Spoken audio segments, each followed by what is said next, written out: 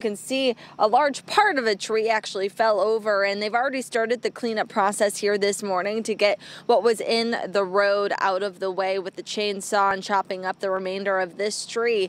But definitely quite the cleanup that is going to be needed here this morning. This neighborhood is just off of 142nd Avenue, and most of this neighborhood, we believe, is without power. It's kind of been going on and off throughout the morning.